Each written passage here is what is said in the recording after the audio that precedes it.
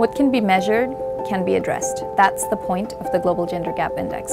We're trying to understand how countries are empowering women economically, politically, how much access they have to health, what kind of education they're receiving, regardless of how rich a country is or how poor a country is, how equitably are they distributing the wealth and the opportunities that they do have between women and men. The world has closed 96% of health gaps, 93% of education gaps, 60% of economic participation gaps, and 21% of political empowerment gaps. Out of the 136 countries that we cover, Iceland comes up at the top and Yemen at the very bottom. Iceland has closed over 87% of its gender gap, whereas Yemen has only closed about 50%. The Nordic countries once again perform extremely well, with all of them falling in the top 10. The Philippines, South Africa and Lesotho are three emerging markets that make it into the top 20.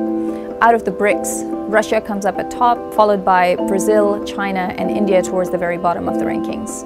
For some countries, the improvements are being driven by decreasing wage gaps.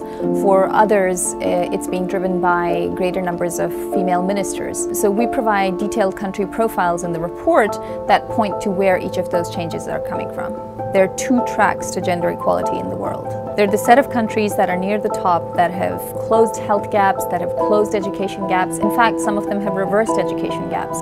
The next frontier of gender equality depends on how they facilitate the division of labor at home versus the division of labor at work, and how quickly women are going to enter positions of economic leadership and political leadership.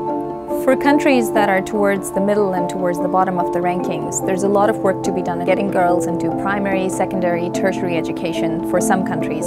For others, while they've started to close the gaps on health and education, the next steps are about getting more women into the workforce. The good news is we are making progress, but very slowly.